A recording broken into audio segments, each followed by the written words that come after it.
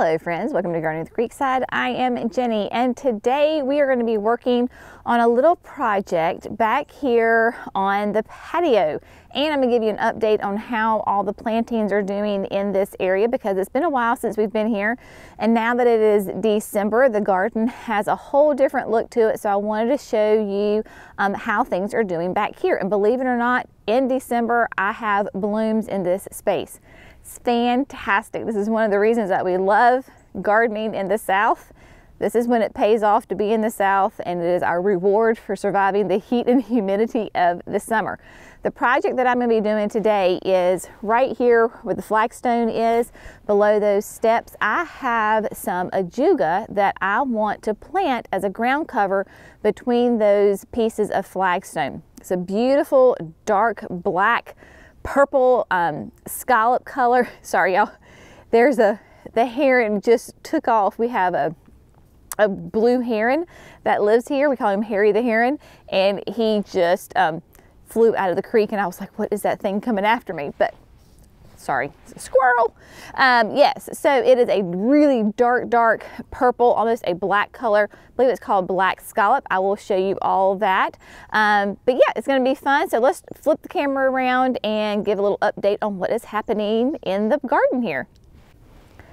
Here we have the big picture of the space that we are currently looking at. This beautiful dark evergreen shrub that you see, that is a tea olive or a sweet osmanthus. If you've been around me for any length of time, you know how much I absolutely love these plants. They are definitely a southern plant. They love it hot. That's why we have it planted here, because we are a little bit on the borderline of it being too cold. This one is doing fantastic. It is beautiful, but what we love, the main reason that I do adore the tea olives so much is because this time of year they will produce these little tiny white flowers. It's right here. Now, we just had a night of low 30-degree weather. Let's see, here's a little bit better one right there. They are little tiny blooms, but they smell amazing. It's like an orange jasmine honeysuckle smell. Tea olives will bloom beginning in the fall, and then they will bloom periodically throughout the winter into the springtime. So that's how she is doing. Then we have the nicotina plants. That is what is right here. They are tender perennials for us. This is an experiment. We will see how they do. But everything else in this bed is doing fantastic. The desert plain grasses have started to turn their brown foliage for the winter. They're doing great. Then we have the daisy maize. I have found that daisy maize for us are pretty much a little bit of an evergreen. So they'll keep this kind of foliage throughout the winter. And then the Scentlandias are the ones in the back with that beautiful burgundy color. They have just an amazing fall color to them, and they really hold on to their leaves quite well. So the Scentlandia is just a gorgeous deep red color. Loving them. Moving on around here to the side, you can see that I have all of my tools ready to work in this area. So the idea is that I'm going to plant the ajuga between the pieces of the flagstone. And this is the ajuga right here. You can see I have my biotone and I have my power planter and all sorts of good tools. But this is the ajuga right here. See how beautiful that is, that color on it? Let's see if I can find a tag. Okay, here we go. So you can see that this is black scallop. It is an ajuga, as I've said before. It is a nice low growing perennial, only 4 to 6 inches tall, zones 4 to 9, full sun, absolutely easy. It will spread just a little bit, not crazy invasive, but I think it'll just be a really nice addition to this space. Now, moving on, you can see back here my Incrediballs in the back, right back here. They have started to go dormant. I've been really impressed with how well they have kept their leaves though. And then we have the Spirea. Look at the fantastic color on this beauty. Loving it. This is the double play doozy, I believe. Oh, if I'm wrong, I'll put it up on the screen. But yeah, so they are doing great, doing wonderful, really excited with how well they are doing. And then come on up here. Let's move on up. Of course, the Weston urns filled with violas, and see I have the ajuga in here as well with a little bit of the artemisia right there. Loving these. They're giving me lots of beautiful color. And then, do you see those pops of white? Yes, those are my camellias. These are the white shishi from Southern Living Plant Collection. All right, so here we go. These are sasanquas because they're blooming now, but the white shishi is just a beautiful, pure white, nice, full bloom on it.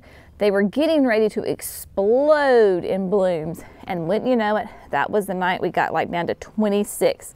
So these are rebounding and doing really well. Camellias are kind of a slow grower, so it's going to take a little bit of time to get some height on these guys. But if you remember here in this bed, we have the Sprinter boxwoods and then white shishi, and it just rotates back and forth, and they are doing really, really well. And then there on the very end, we have the gardenias also from the Southern Living Plant Collection.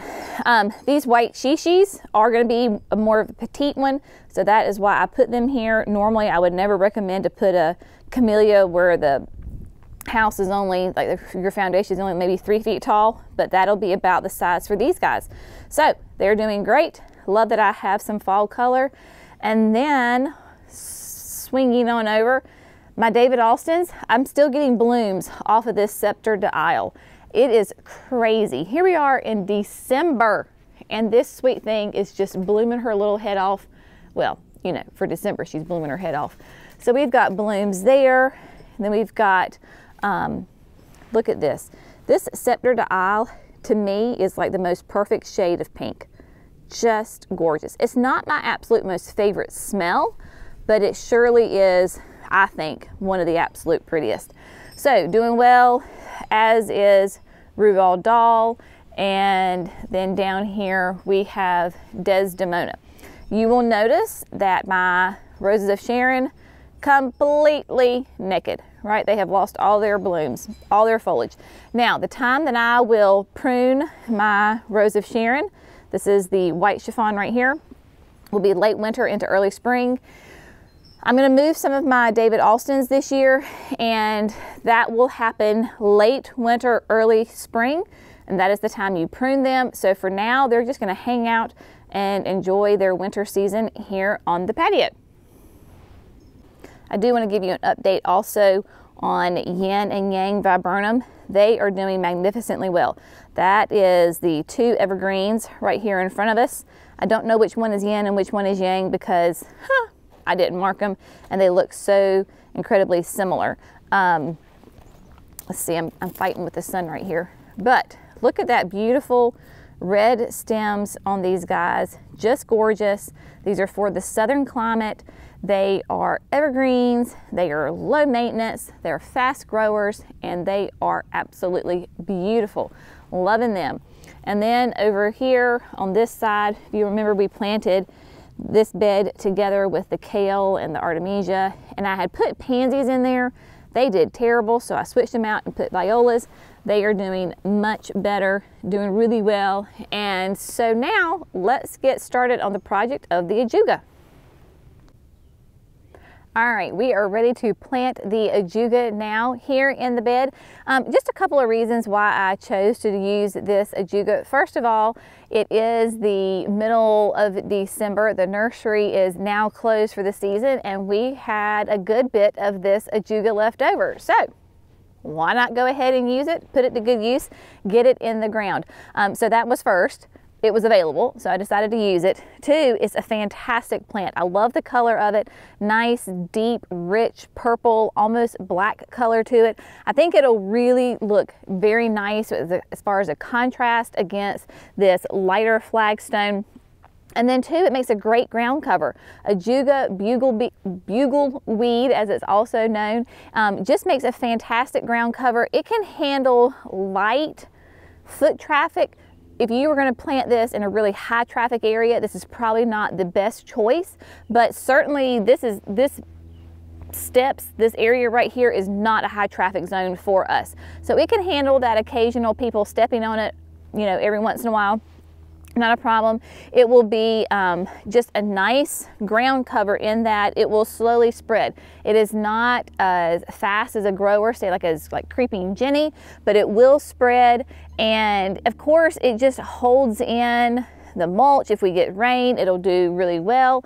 It just is a nice, attractive, different layer to the garden. Now, on the other side of the bed, as far as like right here, on the edge of the steps, we do have an irrigation pop-up valve. So what that is, not irrigation, sorry, a drainage. So we have from our downspouts, all of the downspouts are connected to, you know, underground tubing. So that comes out, and then we have the green pop-up. So when it rains, it literally pops up and the water flows out. Once the water's gone, then it goes back down.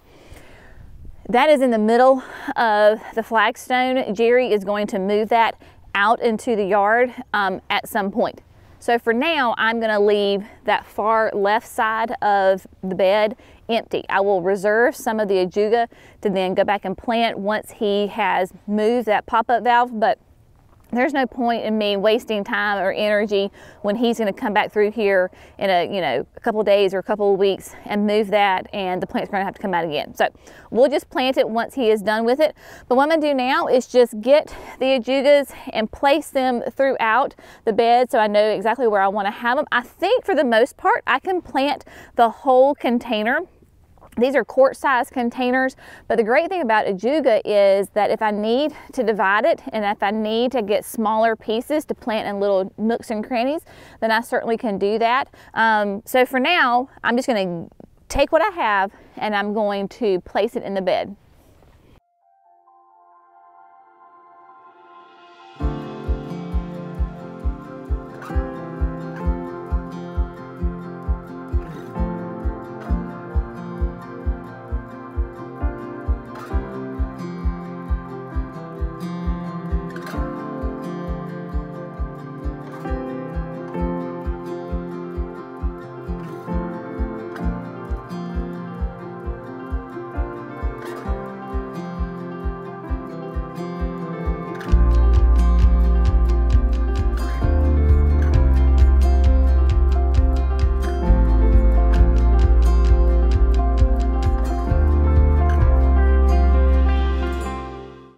I think that is a good start. What I'm going to do, this is going to be a little bit of an experiment.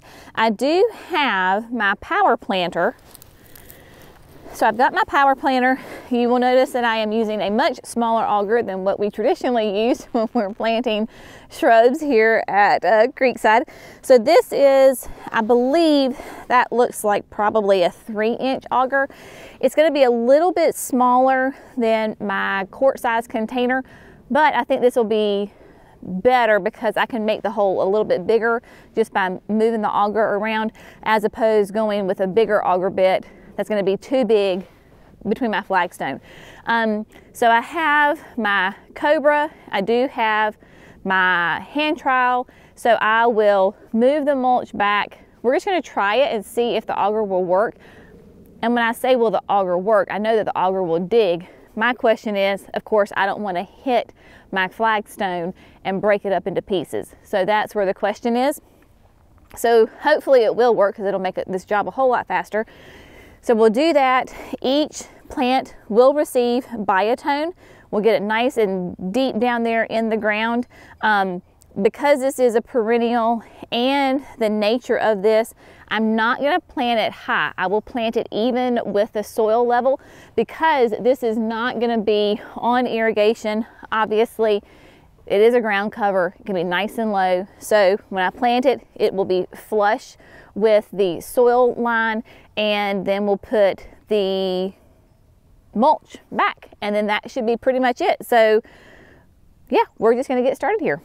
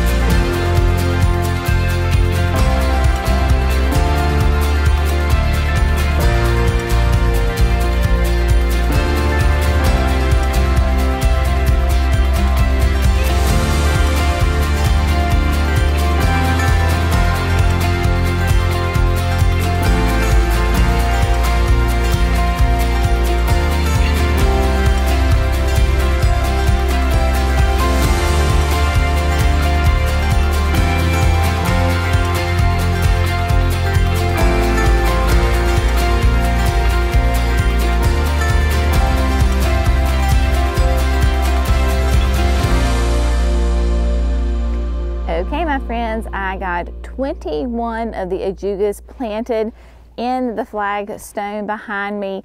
It was a pretty relatively easy job to do. The auger certainly made quick work of digging all of those holes, especially since I did have some of the gravel left over from the patio construction, so that was nice that it took care of that with no problem. You might notice that when I was auging the holes, once I was done auging, my auger was full of soil, and so I went back over into the grass and kind of spun it and got that extra soil off. That way I wasn't kind of refilling my hole with soil. I put it out into the grass, it sprays it out, it'll be fine. It's just an easy way to clean off my auger instead of putting it back in and dirtying up all of the mulch. Now, we are going to try a little something, because you know I'm all about experimenting to see if something works. So, this is what we're gonna do. You can see that this is where I was talking about right up here. That's the little pop-up drain. That's why I don't have any ajuga planted in front of that, because I want to make sure that when Jerry comes in here and trenches that out, that I don't lose any plants. But you can see here are the ajugas in there. They are the full-size quart ones that fit really nicely in those big spaces between the flagstone. What we're going to try is to take at least one of the ajugas, and we're going to divide it out and plant it in maybe say like this little crack right here. Let's just see how it works when we tear one apart and replant all the pieces. Alright, so Jenny's filming by herself today, so hopefully this will work. Okay, so we have an ajuga, right? And it's a nice, pretty, full-size one. What we're going to do is we're going to try to divide it.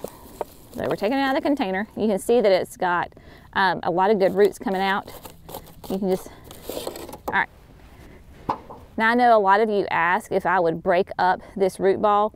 Yes, it's got a lot of roots right here. So all I would do is just come in here with my fingers and just kind of like pull it apart a little bit, right? I'm not gonna go in there and just completely break it out. But what I have is my hoary knife. We've talked about this before.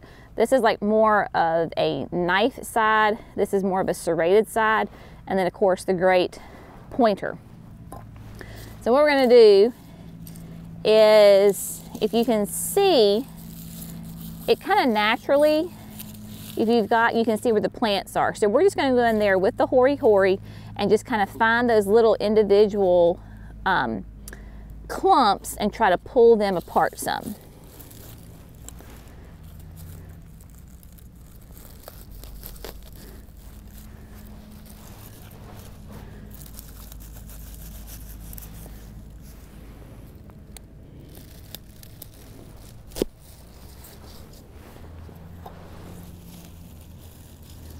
So I went in with my hoary. It's a great tool because it's nice and sharp, and I just kind of cut it.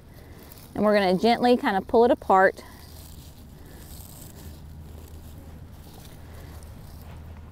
So hopefully you can see where I'm starting to pull it apart right here. And then we're going to work the hoary serrated side, kind of cut those roots and pull, and let's see what we have.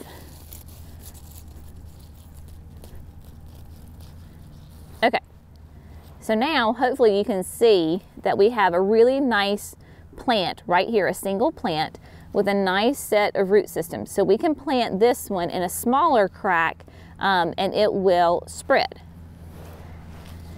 Now on this one, we still have multiple plants that we can get in here and divide. If you've ever divided a hosta, it's very similar in that aspect. So you're finding your clumps. So here's one again, serrated side. Oh, well, this will be interesting. Okay, so again, experiment. So I didn't get as much roots as I wanted to. I still have some, so we'll go ahead and plant this, and we're just gonna see how tough this plant is. And then I've got more over here. I think I have learned more in gardening on things that maybe did not work out as opposed that did work out. So don't ever be afraid to experiment in the garden. Just go for it. Okay, maybe I was a little bit more gentle with that one. All right, so, yep, so we got really 3 nice clumps out of that one with possibly a 4th. So I'm gonna find little nooks and crannies and get these guys planted in there.